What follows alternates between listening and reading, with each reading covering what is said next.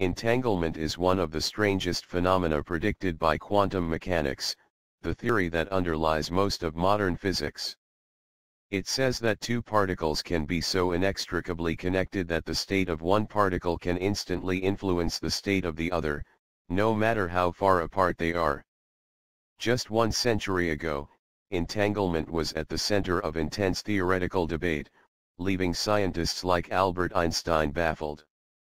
Today, however, entanglement is accepted as a fact of nature and is actively being explored as a resource for future technologies including quantum computers, quantum communication networks, and high-precision quantum sensors. Entanglement is also one of nature's most elusive phenomena. Producing entanglement between particles requires that they start out in a highly ordered state, which is disfavored by thermodynamics, the process that governs the interactions between heat and other forms of energy. This poses a particularly formidable challenge when trying to realize entanglement at the macroscopic scale, among huge numbers of particles.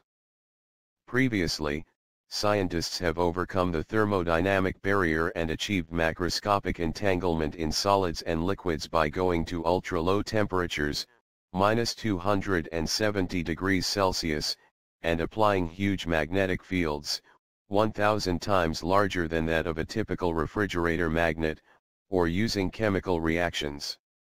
In the November 20 issue of Science Advances, Klimov and other researchers in David Ochelam's group at the Institute for Molecular Engineering have demonstrated that macroscopic entanglement can be generated at room temperature and in a small magnetic field.